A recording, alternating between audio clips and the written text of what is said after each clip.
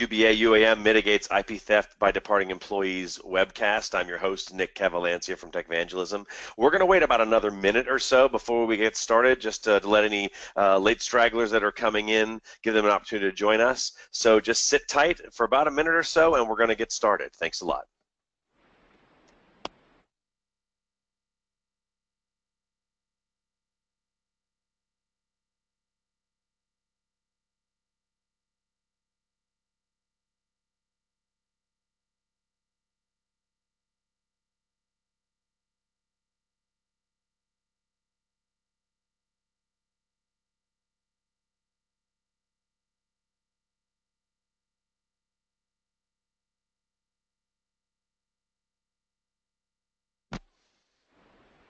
Once again, welcome everybody. This is Nick Cavalancia, your host from Tech Evangelism. Today's webinar is about how user behavior analytics and user activity monitoring help mitigate IP theft by departing employees.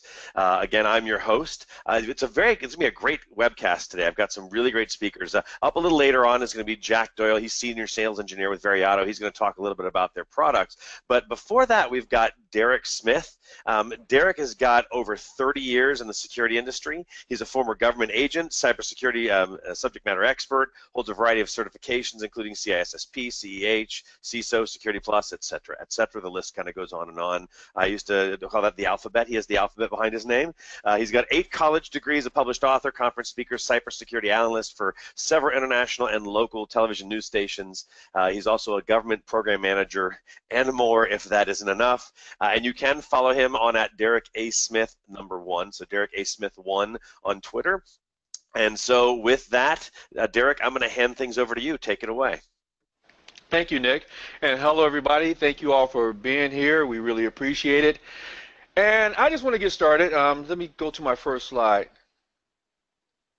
Again, as he said, all those other things that he said about me. I'm also a college professor at a couple of colleges and universities. But more importantly, I spent 20 years as a federal agent.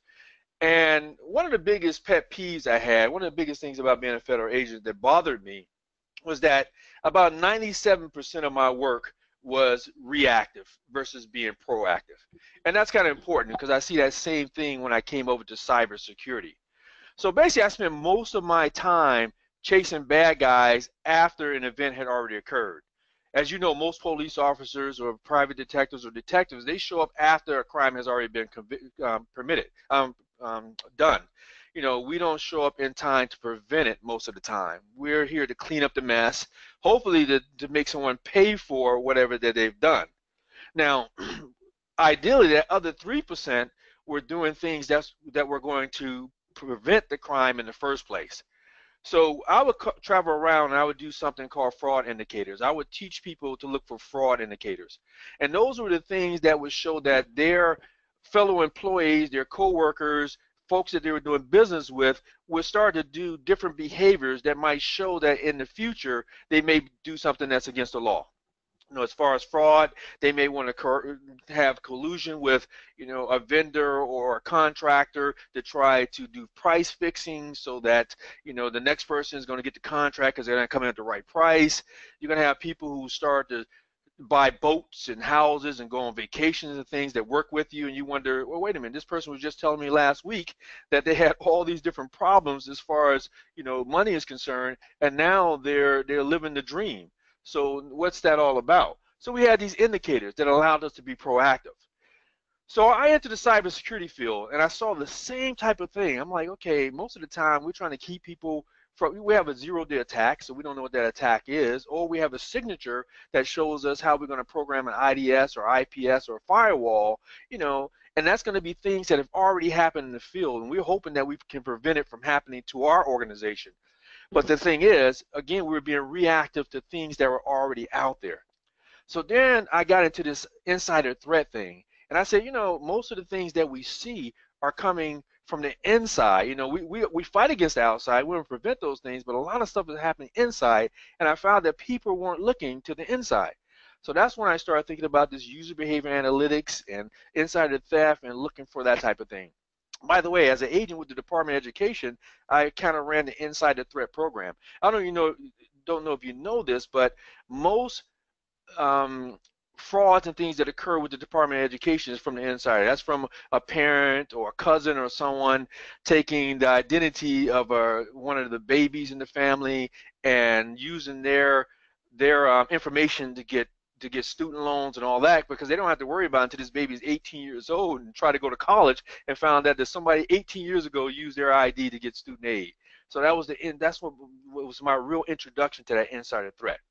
So let's go talk about that for a bit, and let's see how we can guard against this inside threat thing and how we can put things in process that will help us to deal with this situation.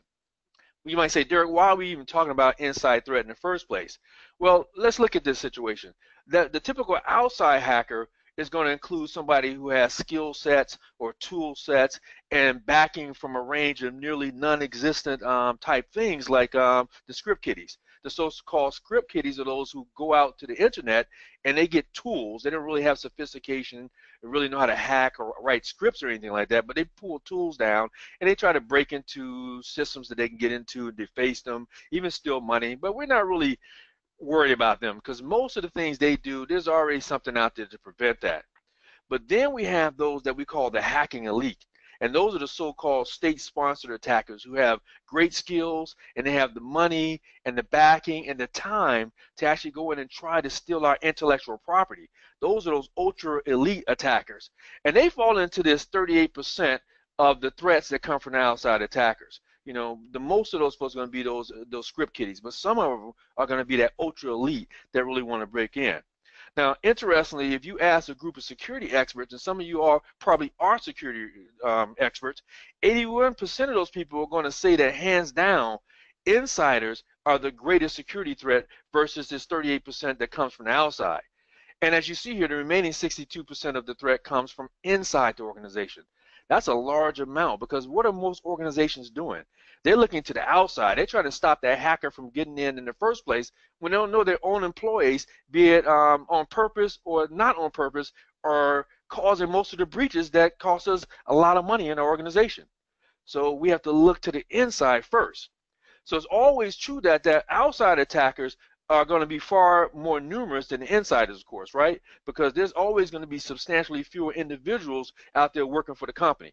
You know, even if you include all the employees, the contractors, the ex-employees, and things like that, there are going to be individuals who are going to be the outsiders, more of those trying to get in the door. But that's not what the big threat is. That's not where the big takeaways are. The insiders are the problem. And here's why they're the problem. Because they're going to be given those log-on credentials that we give them and access that we give them to confidential company information in order for them to go out and perform their job function. They don't have to compromise the security system like that outsider does. He has to start from scratch and try to figure out how to break in using his skills. All that insider has to do is log in, and then they're inside our computer. For example, if you have an employee who's in the payroll department and they regularly access employee names and addresses and social security numbers and income levels and all that to create paychecks, they fill out tax reports, they fulfill all these other job duties with your information, they're going to have sensitive information that if compromised could be detrimental to our organization.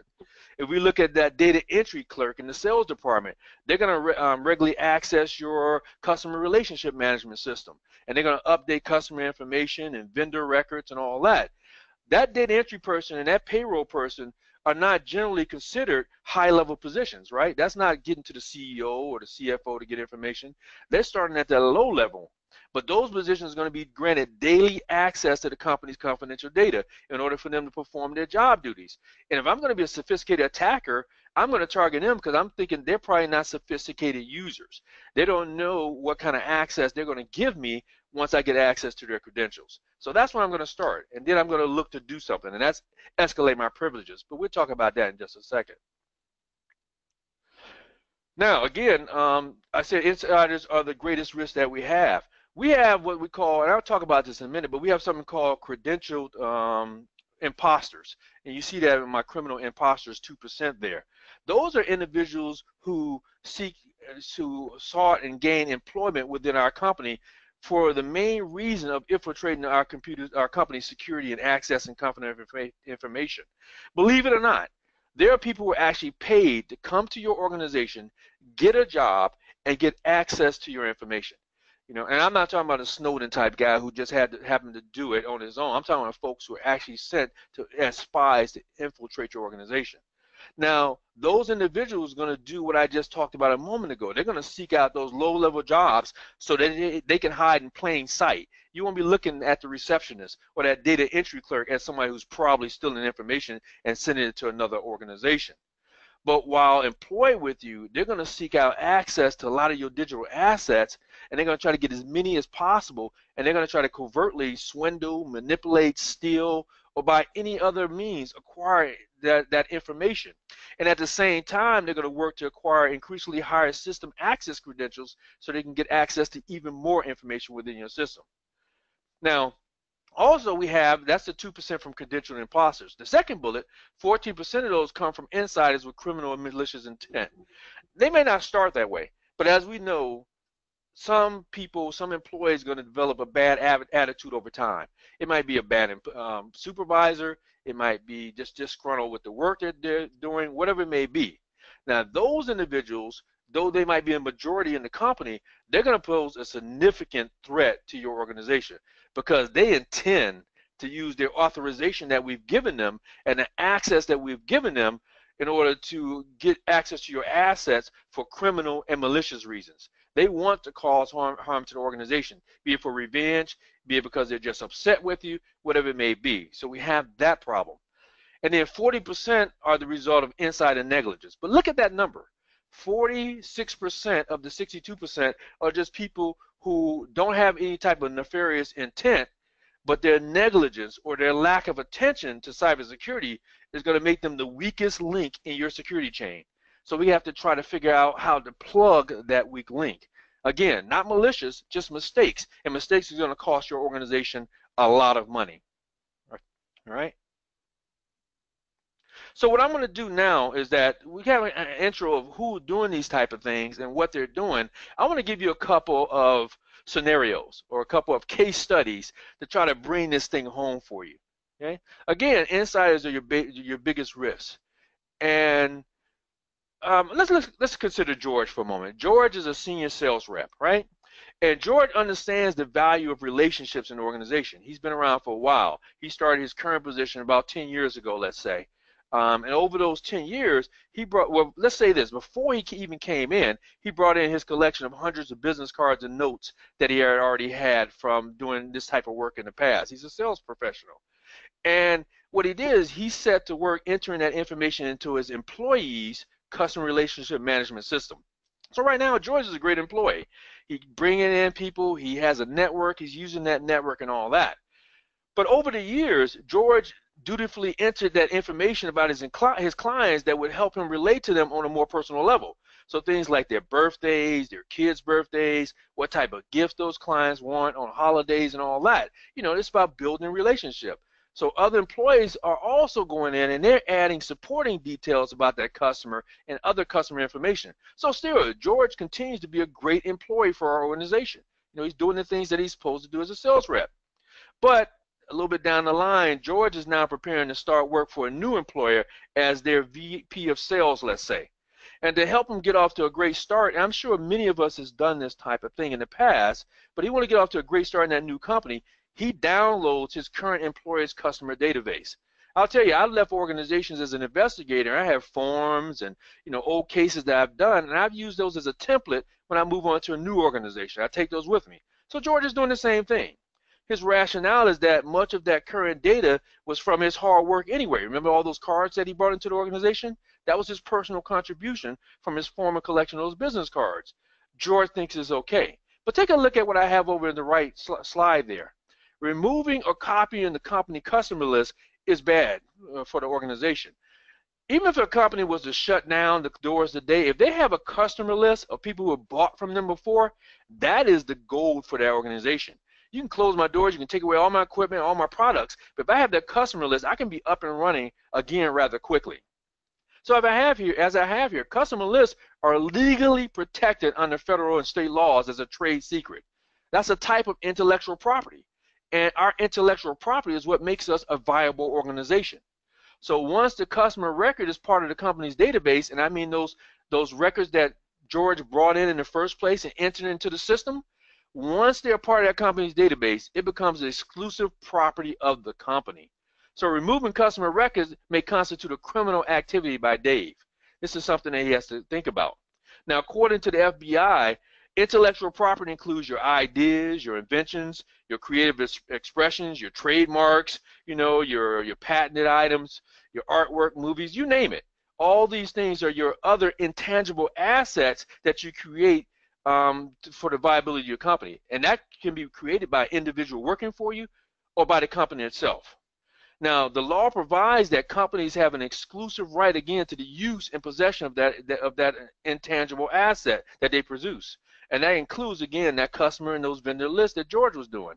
Okay? Just the same as they have the same rights or exclusive rights to the use and possession of those tangible assets, like the building that you're working in or a manufacturing company that you happen to be working in. So George thinking that he can walk off with customer records just because he helped create those records would be the same as me being a carpenter and building a house and thinking, I built this house, I put the roof in, I can live in it, right? I can't do that, Or if I'm an assembly line worker and I'm building your car for you, I think I have the right to drive that car or borrow your car anytime I want because, hey, I made it, right? We just can't do those type of things. Let's take a look at a different situation. Let's look at Sally this time. Right, equal opportunity here. So Sally is a dedicated application developer, and she spent a lot of time last year writing code for a set of highly interchangeable software modules, let's say, as part of her company's larger project that they're doing to expand, their microservices platform or something for folks. So she coded her modules in a way that they could be utilized across a broad array of applications within the company. Now, she looked at those modules as tools in her mechanics toolbox. These are things that she used to do her job on a daily basis. So right now, Sally's a great team player. She's sharing, she put them out there so other people can use those modules, and that's great. Now, since developing those modules consumed a lot of her work time and even required her to work from home sometimes, she freely kept a copy of that source code on her personal laptop. I mean, at my job now, I work from home, and I have a laptop where I have a lot of stuff that from my government agencies that I use from home. But right now, Sally's a hard worker, right? She works overtime and she works from home. She's a valued employee in the organization. But now Sally is planning on starting her own IT company, doing consulting based on that work that she did coding those modules.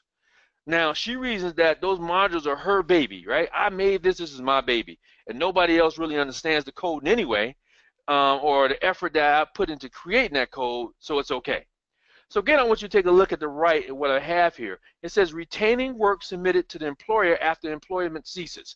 Most companies require new employees to sign an agreement stating that all work, creations, patents, all those other intangible items created by the employee belongs to who? It belongs to the company.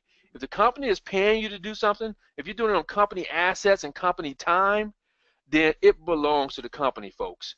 And retaining what belongs to the company after leaving is the same as keeping the company's laptop. She may as well have kept the laptop. She's done something that she couldn't do.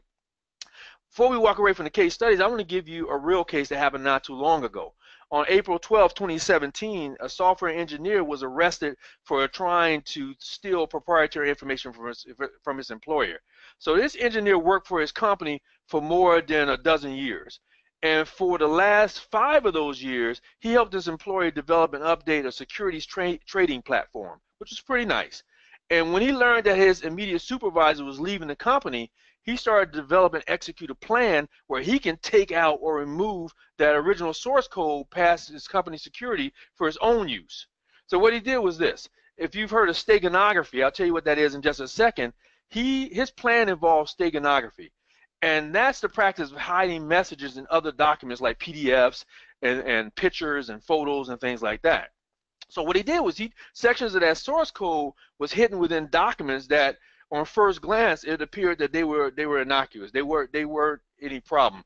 And not only that, they belonged to him. They were like his personal documents that related to his immigration, his taxes, his images that he owned.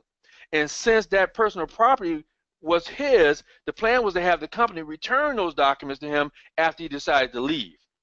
Now, if he had been successful, he wasn't, but if he had been successful, the former employee could simply just walk out the front door with those items that he got back that belong to him. And what else was he going to have? He's going to have that hidden source code in those documents, and he's going to walk away with it, and he's stolen from the company. Once again, that's something that you can't do. Let's look at how much this costs the organization. Again, insider IP theft is a bigger problem than you all might think. You're like, it's just a few things walking out the door. Remember, I told you it's the bulk of the things walking out the door.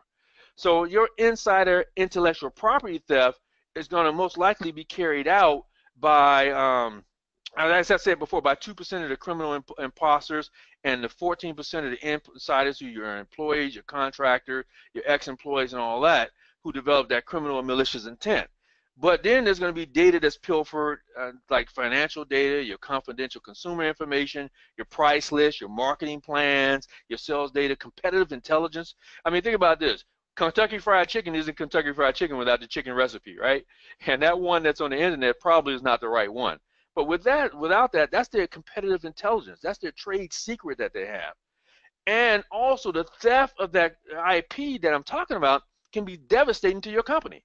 So depending on the nature of it, like the chicken recipe and the amount of the IP involved, your company can lose its competitive position, or it can even be in danger of not existing anymore, because that's what gave you the competitive edge. That's what made you a company in the first place, and now it's taken away from you. But what happens is this. Looking at my slide here, a lot of the employees feel like they're entitled to the company's intellectual property because they either helped design it, or they personally contributed to it, or whatever their reason may be. They think, okay, Derek, I did this, I helped do this, so I can take it with me. Well, that's simply not the case, as we all know. But looking at my side, 87% of the people attempt to take their work results. As I told you, I myself, before I understood this, would take things out that I said could be used in another job. It wasn't to be malicious or anything like that. It was just good things that I had built, and I said I can use it again. 28% of the department employees is going to attempt to take information that they did not help to create. Okay, they didn't have the rights to use it, but the problem is they had access to it. They may have even used it in their job function, and they're going to walk away with it. Either way, there's a problem here, as you can see that. All right, another interesting fact is that 74% of all data breaches that we have in an organization originate from insider threat. Okay? The employees, the contractors, those ex-employees I talked about who are given access to the IT system and those digital assets are taking things out, folks. They're walking away with this stuff. Okay? And based on company surveys that's been done and self-reporting by a lot of different organizations, the average company has a 92% likelihood of experiencing a breach in the next 12 months. That's everybody that's on this call right now. 92% of you are going to have a breach. So it's not if it's going to happen. It's really, again, when is it going to happen? And then what am I going to do about it? So what does this tell you about your cybersecurity and what you're doing at this time? It tells you that maybe we should be focusing most of our cybersecurity efforts, resources, time, and money on looking at the inside threat. It does not help me when I put a firewall up, a IDS, a IPS, and I'm trying to stop traffic from getting in, but once they get in, I'm not observing what's going outside of my organization. Okay, what are they taking out of the organization? That's what's going to be important. I mean, just think about Snowden. I put Snowden in the book, but think about Snowden. Snowden was already inside working as a sysadmin, and he was copying he copied 1.7 million records, but nobody was looking at the activity of what's being copied inside and noticing that. They're just noticing that. I mean, they don't even notice Snowden because he's already inside the system, and that's kind of the problem that we have. Now, quantifying this even more, a breach is usually going to cost your organization about $7 million, and I have that broken down in my on my pie chart there, how this works and where it comes from. But 8% of it is notification.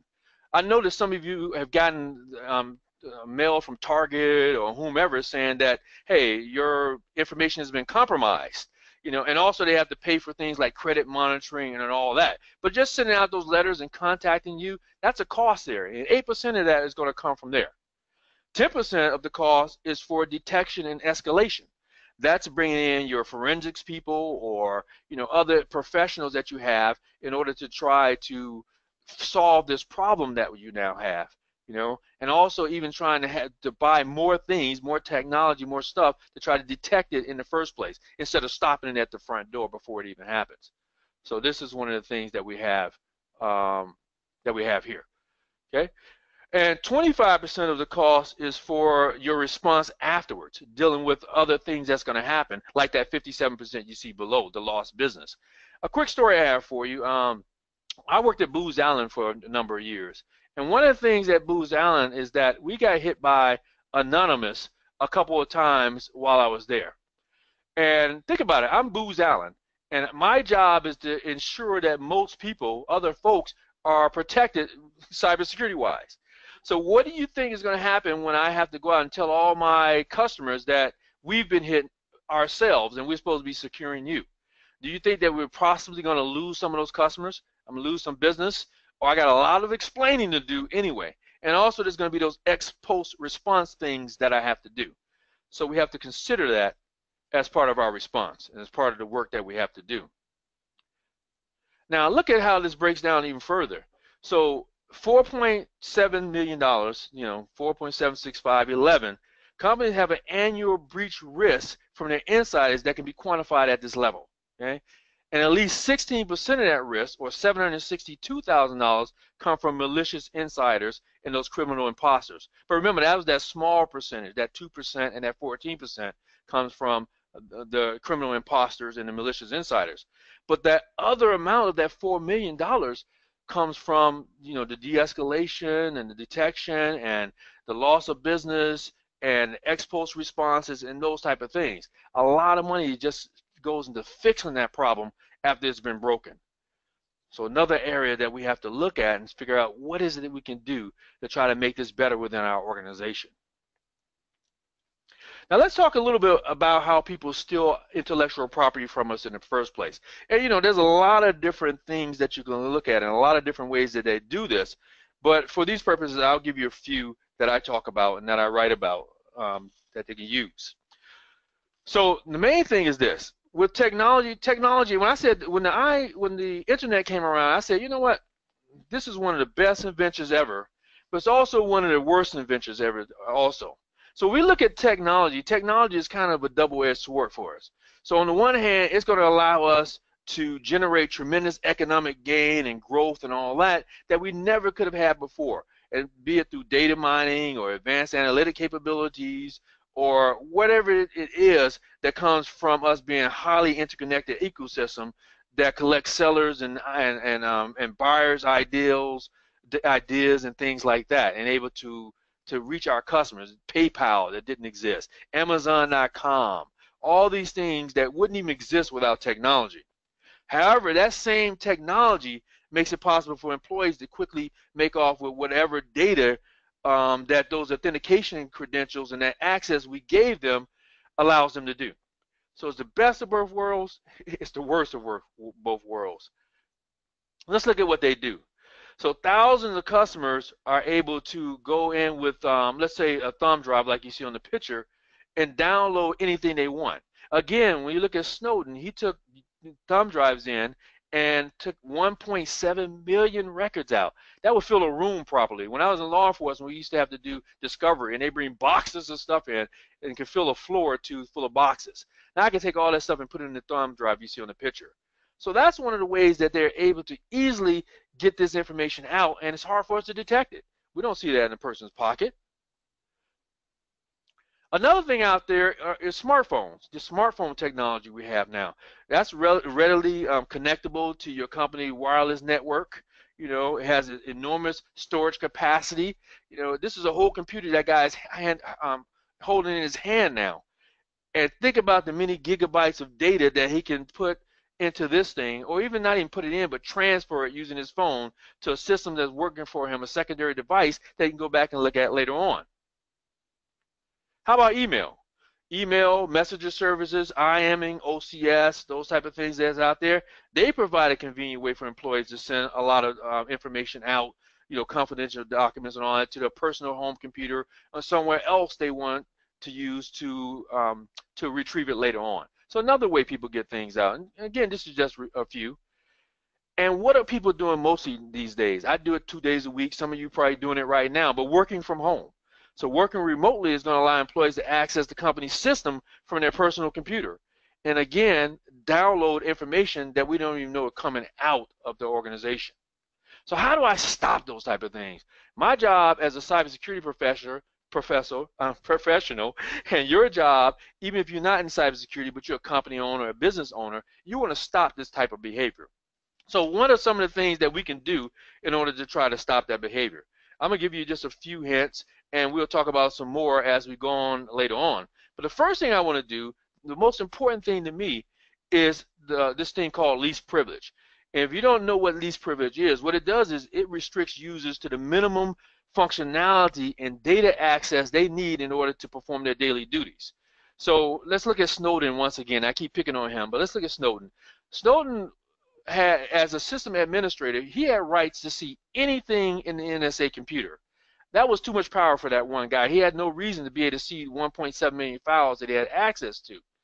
If I have a receptionist or I have a data entry clerk, let's say a person working in the financial department, the CFO is going to see all kind of financial information for the company, but that clerk, the low-level clerk in the financial department, don't need to see everything. So we need to limit what that person have access to and what they can perform duties on.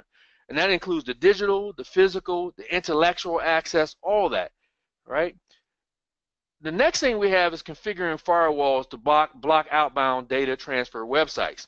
So when we have technically minded employees, they can use file transfer websites to go out and quickly move large blocks of data out of company control. Let's say Dropbox, for instance. It's easy for me to set up a Dropbox account, take some personal files and move it up to my Dropbox account, and they're out of your system. They're not out of your system, but I've copied them into my system.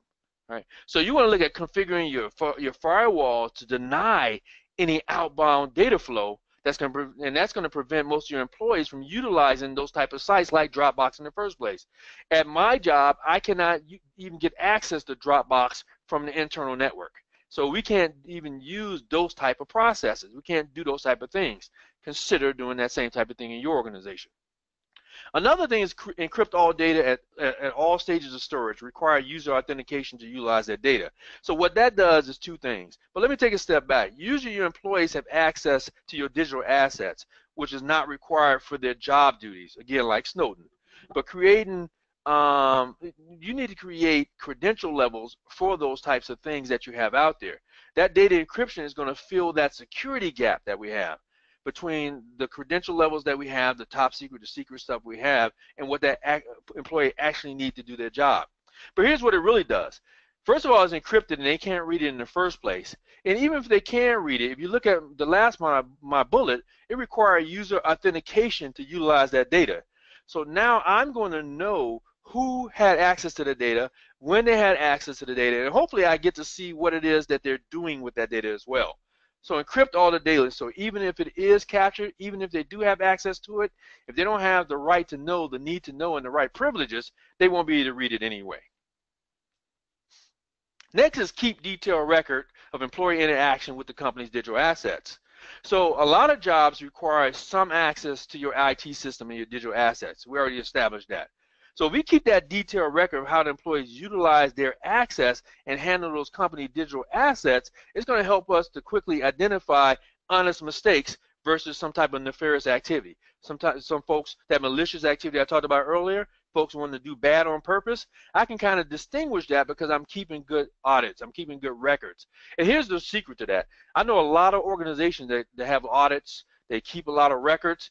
Here's the secret. You got to go back and read that stuff, folks, and you got to know what to look for. You got to see what it is that people are actually doing and then take some type of action on that. So that's going to be critical to your detailed records and keeping those.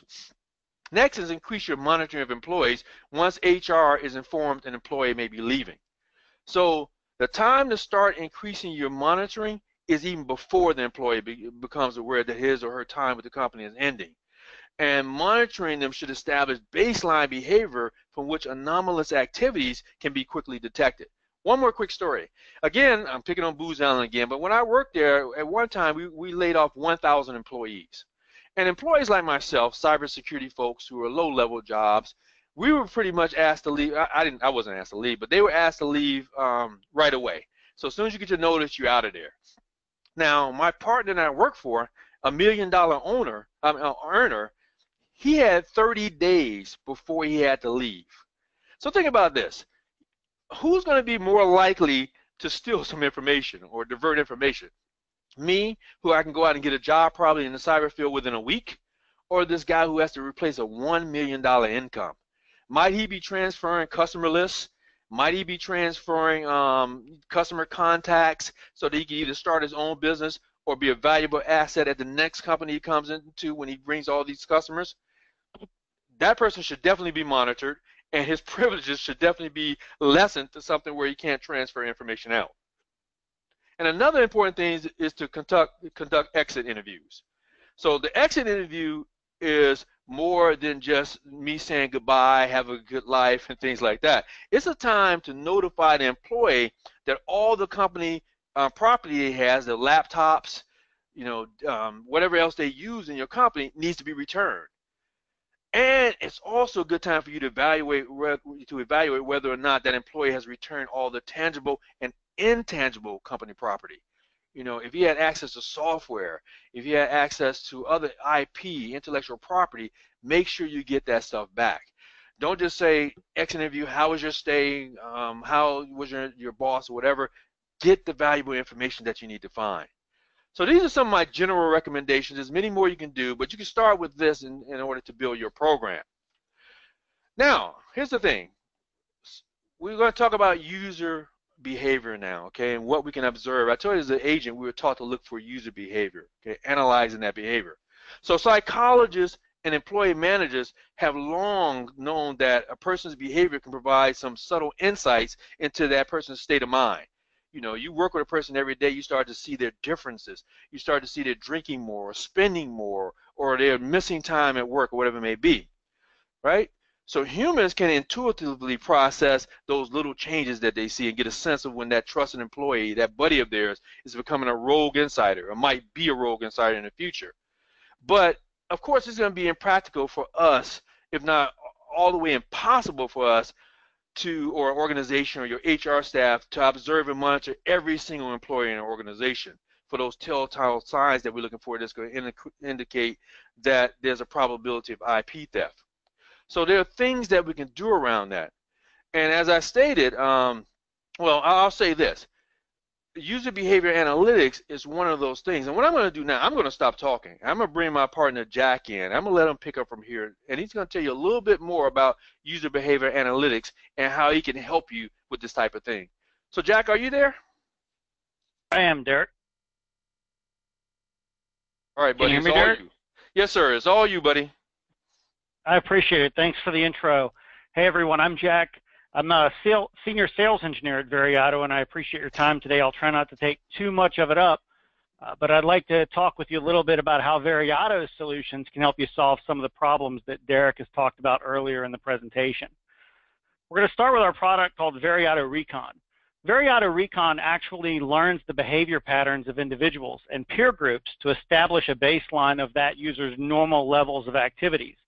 Then changes in the user's behavior are detected in real time as meaningful variations from that established baseline. So anomaly patterns indicative of insider threats will then trigger alerts, and Veriato Recon utilizes advanced machine learning algorithms and detailed statistical analysis to discover those potential insider compromises. Traditional defensive security technologies like Derek was talking about earlier, firewalls, intrusion detection, intrusion prevention systems, and things like that, cannot efficiently detect insider threats. User behavior analytics, or user and entity behavior analytics systems, are comprised of machine learning algorithms that allow computers to monitor each user and then analyze his or her behavior against an established normal baseline. There are many ways a technically proficient insider can get data out of company control. Veriato Recon watches and learns the patterns and characteristics of insider use of each of those methods, from moving data to cloud storage solutions like Dropbox or Microsoft's OneDrive, Google Drive, for example, to tried and true methods like email that Derek was discussing earlier, and even low-tech means such as printing. So if a user is printing an unusual number of documents, things like that, Veriato Recon will notice an alert on that activity. All UBA systems or user behavior analytics systems analyze user behavior and compare it to those established baselines. However, what if the user's behavior remains within the system's defined tolerances for normal? That is, what if an exiting or a departing employee continues to perform his or her job function normally? Is there any other means by which IP theft may be predicted and prevented? Veriato Recon triggers alerts when anomalies are detected on either technical or psycholinguistic indicators, providing a unique and powerful source of information about potential problems. Alert frequency and delivery methods are configurable within the software based on your own preferences. One of the things that sets Veriato Recon apart from other offerings is its ability to flag psycholinguistic anomalies, basically changes in the way an insider uses language patterns that are proven warning signs of attack or other behavior which may be harmful to the company. These range from shifts in tone and intensity to changes in word choice and changes in the use of different pronouns and things like that, that linguistic experts and studies have shown to be indicative of heightened risk behaviors. A best practice to mitigate IP theft by departing employees is to keep detailed records of employee interaction with the company's digital assets. Clearly, and of course it would be impractical, as Derek was saying, for a human supervisor to watch over the shoulder of each and every employee. Automated user behavior monitoring, such as Veriato Recon or Veriato 360, however, can keep a detailed record of the user's interactions with the company's digital assets. Veriato captures information about every application and every window opened by a user every day, including when and how long employees are actively using productivity applications, which productivity applications the user prefers, someone gaining access to applications and files who should not, and so much more than just that. A best practice, as Derek was mentioning earlier, is to mitigate IP theft by departing employees would be, for example, to increase monitoring of employees once HR has been informed that an employee may be leaving, or you've received an alert of that employee's unusual or anomalous behavior. Ideally, increased monitoring begins before an employee is notified that he or she will be leaving, but that's not always logistically possible if the employee leaves voluntarily. User activity thus needs to be monitored at all times, and this is especially true, as Derek was saying, for remote employees. With Veriato's document tracking features enabled, you're able to track specific activities on USB drives, network storage, and even cloud storage drives. You can see when new files are created and when existing files are edited, renamed, or deleted. And you can also, of course, track print operations as well. Veriato's screen capture functionality records everything on a monitored computer's screen. You define how frequently you wish to capture a screenshot, from the default of every 30 seconds to as frequently as every second if you want to do that. In addition to regularly defined intervals, triggers can be used to initiate screen capture. For example, an additional screen capture can be taken when the user opens a new application, or they visit a website, or if they right-click the mouse, for example. Armed with Veriato 360 and Veriato Recon, organizations are able to proactively respond to potential IP theft from departing employees and protect themselves from the harm that would otherwise occur. I appreciate your time. For more information about Veriato and our products, please visit veriato.com. I believe there are some questions that have been submitted. I'm going to hand it back over to Nick at this time to go through those questions, and we'll be happy to answer them for you. Thank you. Thank you very much, Jack. Nick, hi, Nick. This is Derek again. So I wanted to know if I can take a moment to just talk a little bit more about user behavior analytics and how it provides some early warnings. Do I have another 2 minutes? All right. Yeah, go right ahead. You got plenty of time. All right, great. So as I said before, I was a federal agent, and we looked for those early warning signs. I would travel the country, and I would talk about those fraud indicators that I told you about earlier. So as I said, I discovered this user behavior analytics. I'm like, this is right on time for being proactive. And basically using sophisticated algorithms and statistical analysis that's way beyond my 8 college degrees, UBA systems are able to predict insider attacks. You remember that movie Minority Report? And there's another television program that come on, I can't remember the name of that, but they're able to see that this person is going to do something, and they can preempt that before that person does it. So we're looking at this especially from so-called emotional attackers that we might run across. So what we do is this: by paying attention to the words that's used, the sentence structure that they develop, even what's not said by individuals, which is just great. We use something called psycholinguistics, and we use that to gain some dynamic insight into the inner working of that individual's private thought life. So what is this person thinking? What is he going to do in the future? Now, just to give you a little history about that, that field, the former field of study around that was developed in the late 50s and the late 60s. So this is not new. Psycholinguistics has been around for a while. But what it does is it analyzes that user's language over time to get that baseline. It looks at the, and then that algorithm goes out and it measures that user's change in their emotion, their attitude, their personality, their behavior. And then me and you, those folks like us, the IT security professionals, we gain a quantifiable, preemptive, as I said before, heads up that that employee or that user may be at risk for becoming an insider threat. And that's what we want, right? Again, proactivity. So going back to those psycholinguistics, the psycholinguistic software that we use is going to provide us a scientific real-time tracking of that user's written communications through that computer system that we're using.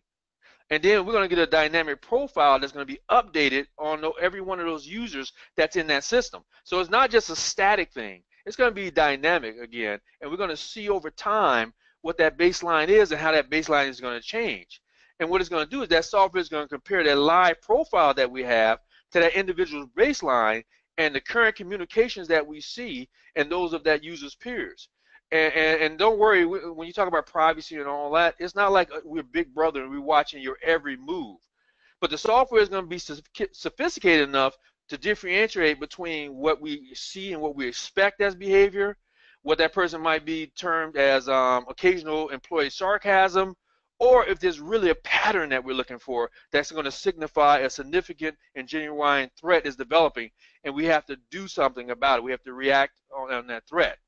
So today, when we look at linguistic security algorithms, it's not going to take corrective action against what those suspected threats are. But what it's going to do is this. It's going to alert us. It's going to tell us that maybe HR, maybe cybersecurity, maybe security, you should pay a little bit more attention to this particular employee.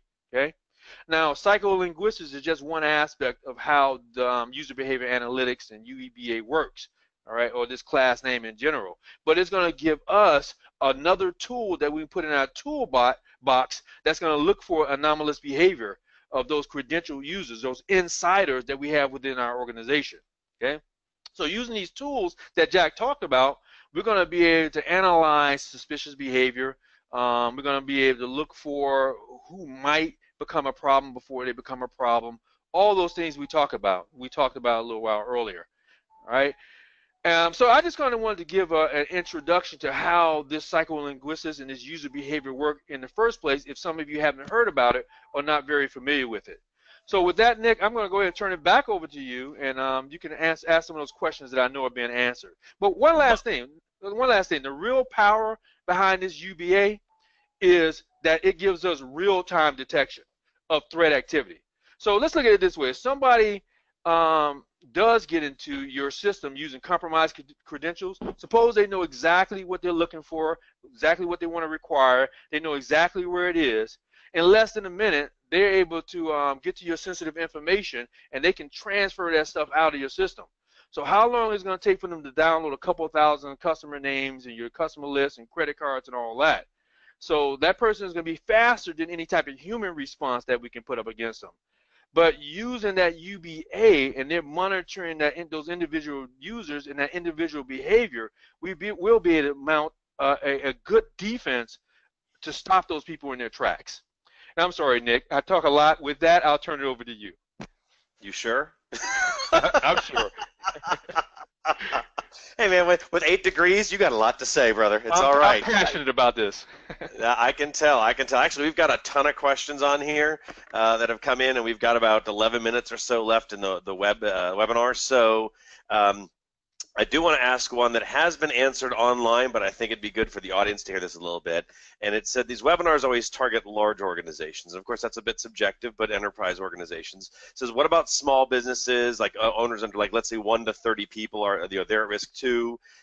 These people need to be covered as well, don't they? That came from Beatrice. So she's wondering, how about the little guy? The little guy needs to be worried about this as well? I'll say what I'd like to say is, if you have some kind of intellectual property within your organization, that if that intellectual property were taken could harm your organization, then absolutely you need to be protected. And I think almost every organization can answer a yes to that question, regardless of their size. Perfect. Derek, did you want to add something? Because I think you might have been on mute. Oh, I'm sorry, I was. So I'm sorry. So even with a smaller organization, I think you're even more at risk, because loss of your intellectual property can be even more detrimental to your organization. You're not a Booz Allen with millions and you can lose some and you can keep going with billions. You're gonna lose property, you're gonna lose something, and it might shut your doors, it might shut you down. So you need this kind of technology even more so than anyone else. And it's gonna be easier for them to learn the habits, UBA to learn the habits of the few employees that you have. So I think it's critical that you have something like this in your organization. All right, so I've got a question here. This might go more to you, Jack. Abraham is wondering, does Veriata Recon provide prediction of insider threats months or years ahead of a breach?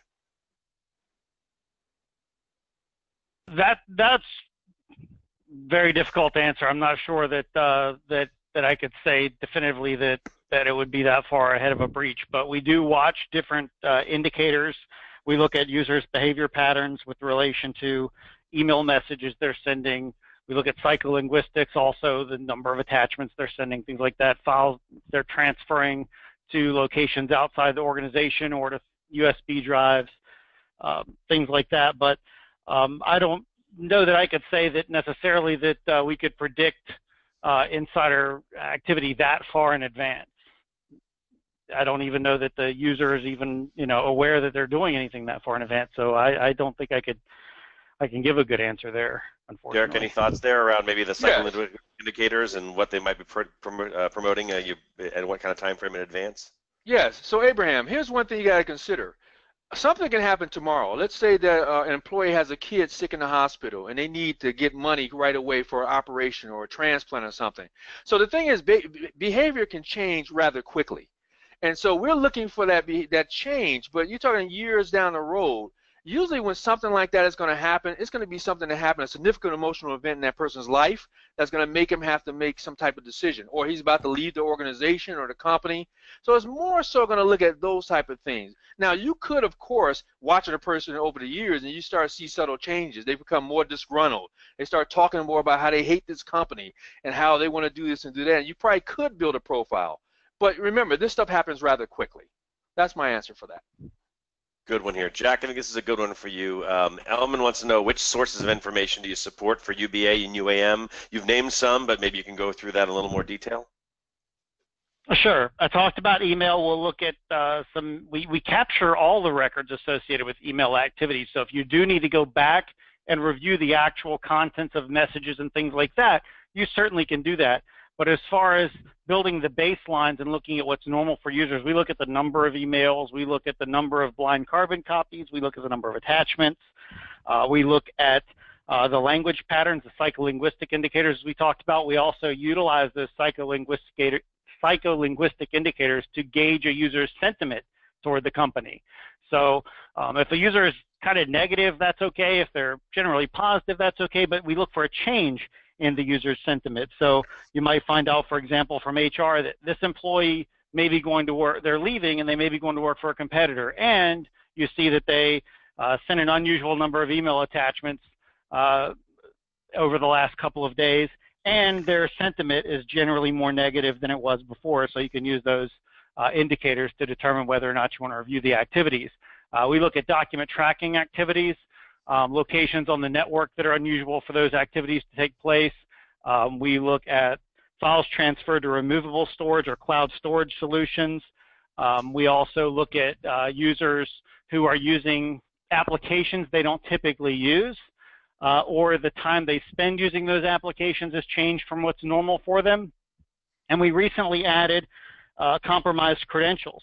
So we can look at VPN server logs for Microsoft's routing and remote access server right now. I think we're going to add some other VPN technologies later, but right now we utilize Microsoft VPN, and we can look at users who don't normally connect to VPN connecting or connecting from an unusual location. A good example is I got a colleague of mine, Steve. I was staying with him a couple of weekends ago, and we both sometimes work remotely, so it's acceptable for both of us to connect to the VPN. There's nothing wrong with that. We're supposed to do that.